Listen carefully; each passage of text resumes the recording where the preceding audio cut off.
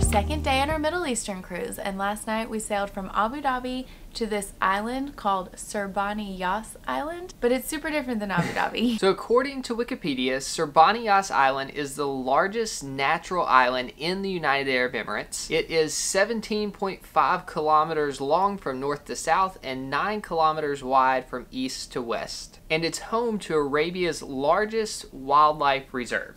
It has things like giraffes, ostriches, Deer, cheetahs, hyenas. Not exactly what I expected to be doing when we were coming to the Middle East, but today we're going on a Jeep safari. Let's go.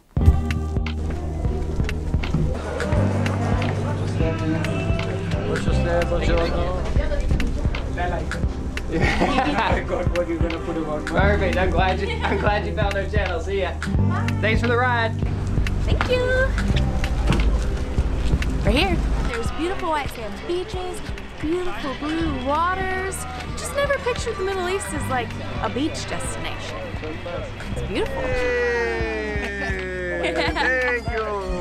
So you might be wondering why there's an island in the Middle East with a bunch of wild animals roaming around on it, and we were wondering that too. So yesterday when we told Nano we were coming, she said that their founder of the U.A.E. really liked animals, and that's why he started this reserve. And I believe now they're starting to like breed the animals here, or the animals are breeding themselves and they're introducing them to other nature reserves around the country, which is pretty cool.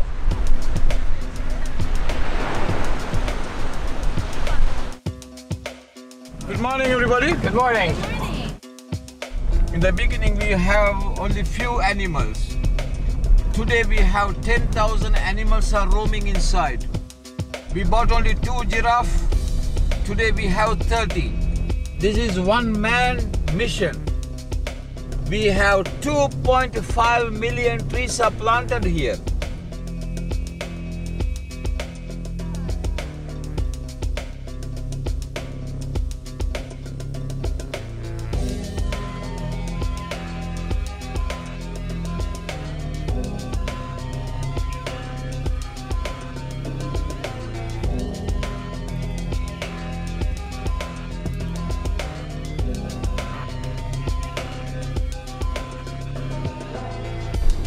Now these animals get hunted by the cheetah because we don't feed the cheetah.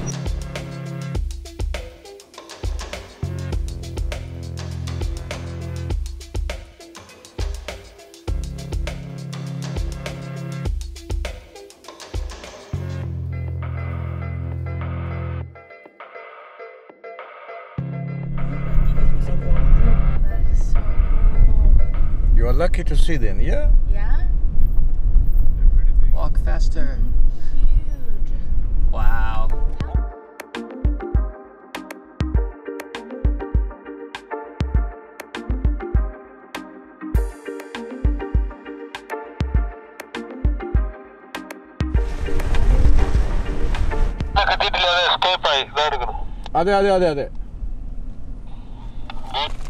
All right, ladies and gentlemen, hope you enjoyed the tour.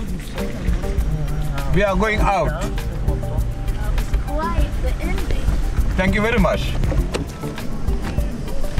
We just finished the Jeep safari tour, and our guide told us that we were extremely lucky to be able to see the cheetah and the giraffe on the same tour. I wish I was a better videographer because I missed capturing the absolute coolest part of the trip. There were 2 cheetahs chasing a gazelle. Yes. What?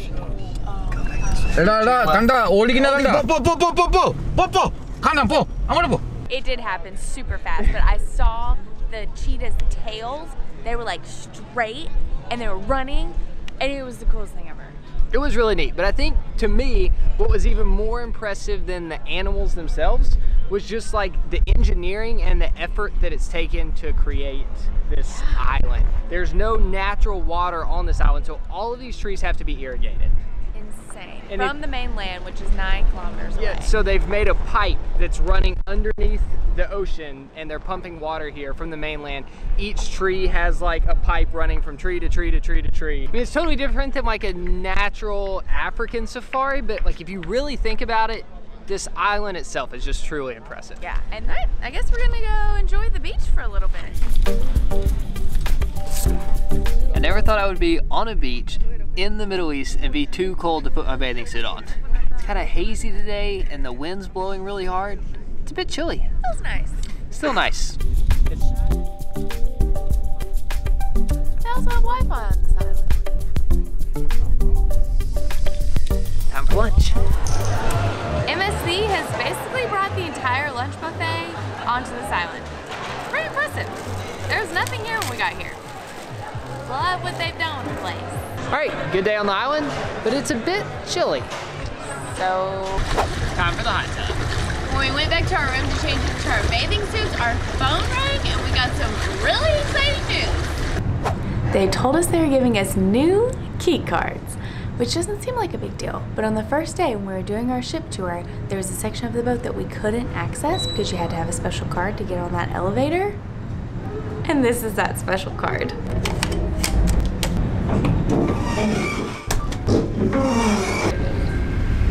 This is the Yacht Club. It's a section of the boat that only a few people have access to, and we're gonna show you around. If you've ever been on a cruise before, you probably know that at prime times of the day, it's kind of hard to find a good seat, especially two together. But you don't have to worry about that on the 18th floor. There's a private heated pool, an all-inclusive bar, an outdoor buffet, tons of tables. And if we venture downstairs and venture further down the golden stairs, there's a private lounge, another all-inclusive bar, another buffet, and a nice place to sit to enjoy food and drinks.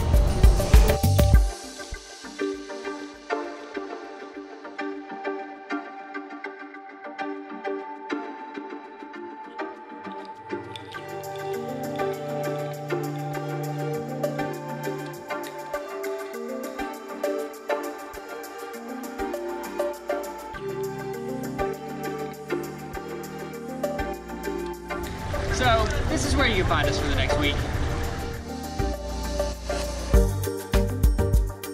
And now it's time for dinner, and it's fancy night. Since we were going home after our time here in the Middle East, we were actually able to bring proper clothes this time. So we did not have the proper attire to go to the fancy restaurant tonight, so we're upstairs at the buffet, but it is American night, which apparently means Mexican food and fry everything on the buffet. Could be worse. Kind of proper. Really all I did was just add this blue jacket over top of what I normally wear. My dress really isn't that fancy, and I'm wearing Birkenstocks, but Hopefully they'll let us in. Thank you. Thank you.